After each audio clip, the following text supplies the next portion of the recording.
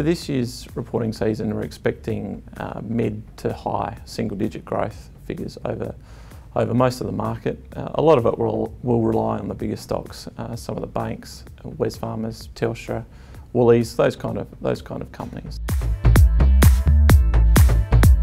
The first stock I'd like to talk about is the Commonwealth Bank. Commonwealth Bank's been in the media quite a lot recently in regards to their financial planning division, but we really don't think that this is going to have a massive impact on the share price or earnings for that matter. The market's expecting about 3% earnings growth, but I think we're going to see a little bit higher than that, and I think CBA is going to have quite a good result. Two of the other stocks that we like out there in the market are in the healthcare sector. Healthcare continues to have the good demographics that we want to see from our companies. A couple of those companies, Ramsay Healthcare and CSL, and the market's expecting double-digit growth there in earnings for the coming reporting season. Healthcare is a good spot to be looking at, and we're expecting positive growth there. Telstra is the next stock that we think is going to have an interesting reporting season.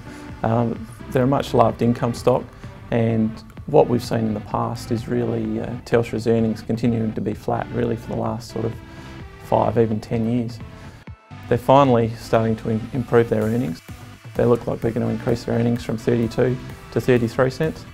Now QBE's results are probably about 6 months away, but importantly we need to see some earnings recovery.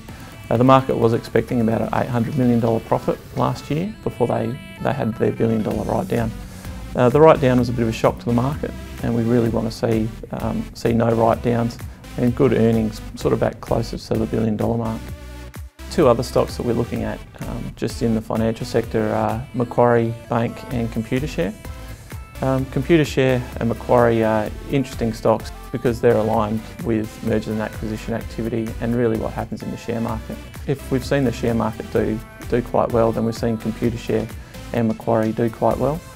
So all of those stocks there will really give us an outlook as to what we're expecting for the next year and what income they can expect to be able to live off in the future.